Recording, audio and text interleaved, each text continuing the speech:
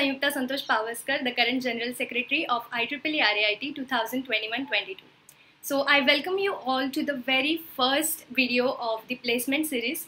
The very main motive of conducting such a placement series is that, being a fourth year student myself, I've come to know that the very first thing that we students need is guidance.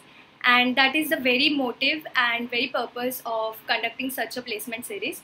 So today we have with us Harshavardhan Deshmukh. So Harshavardhan, can you please introduce yourself? So, hello everyone. Firstly, I'd like to thank IEEE for inviting me to share my placement experience with you all.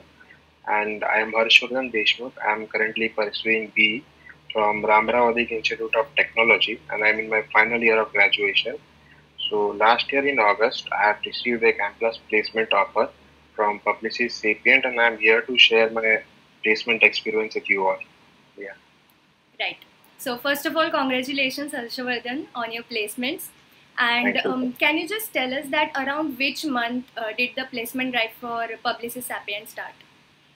Yes, so the placement drive for Publicis Sapient was in the month of August 2021. So that was a time during which my fourth year had just begun. And all the things like registering for the drive, coding test, and then technical interview, HR interview, everything happened in the month of August itself. Okay. And also the list of students and selected students by the company was also out in the month of August. Right. So as you mentioned that there were basically 3 rounds. Yes, yes. The first one being the coding round, technical, yes. and HR round. Yes, so, yes. So can you just, tell me. So for the rounds, first we have to register for the drive so that we can give the coding test. So for coding test, I think 280 to 290 students were eligible, and the eligibility criteria was means you should have a average CGPA of 6.5 and above. Right. And coming to the coding test, we had 2 questions. One was of medium difficulty, and another one was of hard difficulty. Okay. And again, for the next round, to qualify for the next round, they had some criteria. Means you had to pass your solution, need to pass certain number of test cases, then only you are selected for the next round. And the coding test was proctored, means all mic and camera, everything was on, and it was conducted on HackerRank portal. So only 15 students were selected for technical interview after the coding round. My interview went for exactly 1 hour, and after the technical interview, within half an hour, I was notified from our training and placement cell of our college that you have been shortlisted for HR interview. So be ready. And HR interview also happened on the same day as technical interview. My interview went for 30 minutes. And after all these rounds, within 3-4 days, the results were announced, and only 7 people were able to make to the end. Right. Yes. So just highlighting the few key points that you just mentioned, that the coding test had 2 questions, right? One of medium difficulty and another one was completely difficult. Right. And was it like you had to solve both the question to clear the coding test? No. As I said, there was some criteria. Means your solution needs to pass certain number of test cases. Right. So only then you are selected for the technical interview. And what kind of questions were asked during the technical interview? So as I told that there was 2 questions asked, hard one and medium one. So I remember one question of which I was able to solve all the 14 test cases. And the second question means I was not able to solve all the test cases, but 50 to 60% of the total test cases were passed. So the question I'll tell is that there was a truck and it had some capacity to fix certain number of boxes, and even those boxes had some capacity to hold certain number of food packets. So the input was number of truck capacity was given, let's say 3, and the boxes capacity was given, means let's say 3 boxes can hold 5 food packets and 2 boxes can hold 6 food packets. So based on that, you need to calculate maximum number of food packets that you can deliver successfully, and also see to it that no extra food packet, means you are not overloading the truck or the boxes. Right. So this was some kind of question asked. By this you can get an idea what kind of difficulty of questions that were in the coding exam, and you can write your code in any language you prefer. I also forgot to mention that this coding round was of 90 minutes, so you have to solve both these questions in 90 minutes. Absolutely. And these were coding questions. And I would like to know that what type of questions were asked during the technical interview. So for technical interview, my examiner was really friendly. He started with his introduction first, and then he asked me to introduce myself. So the questions were mainly based on DSA part, data structures and algorithm. He asked me some real life scenario problems and asked me what data structure you will be using. And also a few questions he asked was on DBMS, operating system design. So these are the topic you should focus on. And as I told him that my preferred language is Python, so he asked me a question of there was names written in a text file, and you had to read that text file and you have to write that names in another text file sorted alphabetically. So yes, and also he asked me some questions on my project that I had mentioned in my resume, and at the end some groups concept questions were asked. See, if you are technically sound, you have good concept of data structures and algorithm, DBMS, operating system, then I think you could easily able to crack this round. Absolutely. So is there any other, piece of advice for the aspiring students who are, looking forward to be working at Publicis Sapient? Yes. So during our preparation days, our sir told us that you should be master of one programming language. Absolutely. So I tried to master Python, and I also had some knowledge of other programming languages like C, C++, Java. Now why? Because in some of the coding tests, not of Publicis Sapient, but of some different company, they have multiple choice question, and which they give coding snippet, and that snippet is written in C or Java. So to understand those type of question, to solve this type of question, you need to have some good knowledge of other languages too. And if you are a beginner, I'll suggest you to start with Java because it is a very good language for beginners and it will help you strengthen your programming muscles, your concepts like object-oriented programming, grouping, scope of variables, and many more things. And now you might be thinking that my preferred language was Python and I'm telling you to go with Java. See, what I think is that for beginners, Python is too direct. And if you're not new at programming and you know the basic concept, then go ahead with Python. It is a great language and it will save a lot of typing for you. Absolutely. And next most important thing is data structures and algorithm. You need to have good concept of data structures and algorithm. And I used to refer a lot of YouTube videos for DSA questions. And also did a course on Udemy. You can search on Udemy. There are many courses available on data structures and algorithm. And the next important thing is DBMS. You should be familiar with at least one database management system. In my preparation days, I was doing MySQL. Again, I did courses on Udemy for DBMS. Right. And for this, I used to solve a lot of questions on different websites like HackerRank, LeetCode, and there are many websites available on which you can practice different varieties of problems. It will help you with logical thinking and also help you in solving the question a little faster. And also go through the concepts of operating system like threading and system design too, because sometimes they ask the question based on these topics too.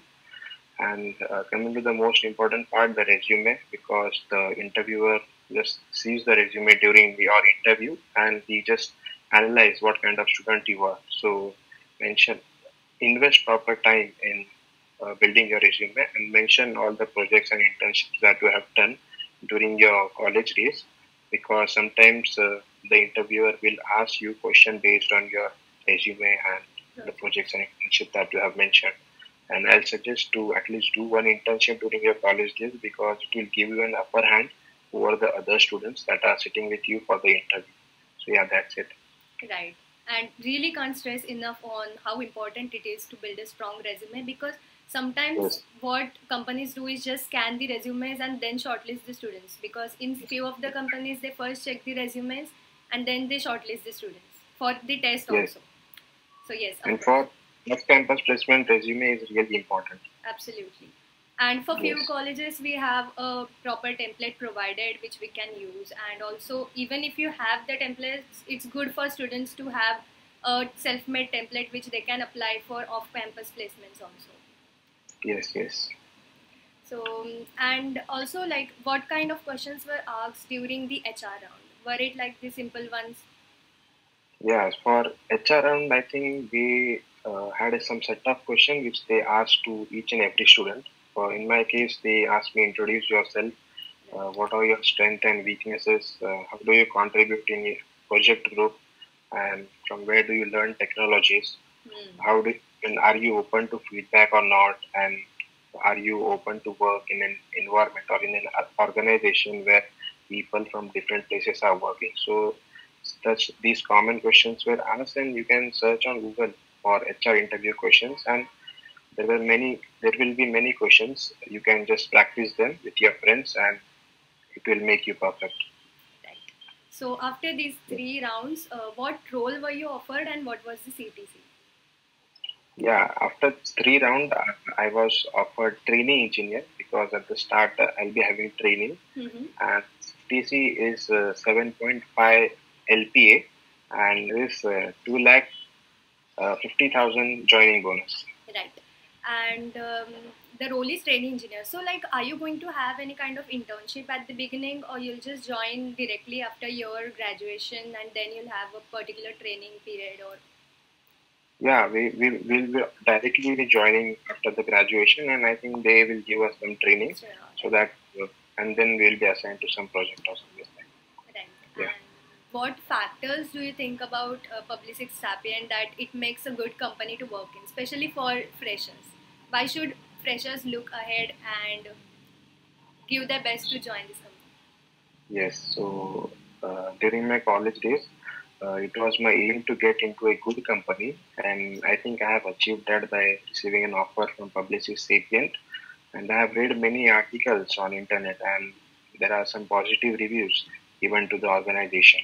It has some good work-life balance. Project learning is good because they have some uh, good resources available, and it is a great company to learn and to grow your potential for freshers. And it is open to innovations, new technologies, and that is the type of organization which really values their employees. So yeah, what else a fresher needs? And I think I'll really enjoy my time at Publicis Sapient. Absolutely. And I wish you all the best for the same. Thank you so much. Yes. Thank you. And other things that I would like to ask is that how was your overall placements experience? Was it like stressful or were you already prepared? Around what time did you start your preparation? So how was it for you? So to be honest, it was a tough journey, but at the end it was worth it of all the efforts that I have put in. And during my placement journey, lot of people have helped me during my placement journey. So I don't consider this as my individual or personal achievement, but this is an achievement for college, faculties, friends, family, and many more people that have helped me during my since childhood. So their contribution is really huge, and I'll always be grateful to them. And overall, it has been a great journey, and this experience will stay with me forever. Yeah. Great to know. Amazing, guys, I must say. And what kind of internships have you done? Like, have you done many internships or just a few? Yeah, internships. I have done 2 internships during my college days, and the most important internship was in the month of July and August. Sorry, June and July 2021. So that was on data science and Python. So that really helped me develop my concepts for, and also they had given a project. So that project really helped me to develop my skills on DBMS and everything. So yeah. That's great. Okay, all right. And before we end this session, do you think that there's one like piece of wisdom that you would like to share with the students? So yes, see, for coding test, if your knowledge is good and your concepts are good, you have practiced lots of questions, then I think you can be easily able to crack those coding tests. And for interviews, the most important thing is to be confident while answering the question. And even if you are not getting the output of the question that the interviewer has asked you, don't be scared, don't be nervous, because even he knows that you are a fresher and you can't have all the knowledge in this world. So keep in mind that he's just there to check how is your thinking, it's how you are thinking through the problem, from not knowing the problem to solving the problem. So that is what is really important. And how to answer in a technical interview, I'd like you to go and watch a video on YouTube. Just search for coding interview at Google, and there is a video uploaded by Live at Google channel. It has some 6.5 or 6 million views. You can just check that, and I think that is the best way, and that is how you should tackle the questions that are asked in technical interview, and you can just practice that way of answering the technical questions with your friends so that you can get perfect at answering. So yeah, that's it. Yes, we'll try to add these resources to the description box so that students can access it.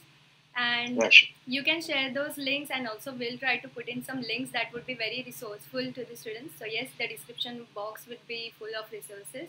And also, have you been a part of the IEEE summer internship last year? Yes, in June and July. Yeah, that was really helpful to me. Yes. It was on Python with data science. Yeah, so we had made some project during that internship, and also we had video lectures. They used to taught us during the training period, and at the end they just assigned us with some projects. So that was really helpful during my placement journey. Yeah. So thank you so much for joining us. It was a really good experience to all of us to be learning from you and getting to know these things from you. I'm sure this interview will really help students to understand and decode their placement before even starting. So I believe it was a great piece of advice from you, and thank you so much for your time. Thank you so much. Thank you so much for inviting me. Hey everyone, so it was everything that you needed to know about the on-campus placement drive of Publicis Sapient. This is just the first video of the placement series, and we'll be coming up with many more such videos. We'll be trying to cover as many companies as possible that visit our college, that is RAIT. It will not just help RAITians but also to all the students from other colleges who have similar companies visiting their college for on-campus placement drive. So please let us know that which company would you like to know about in our upcoming series.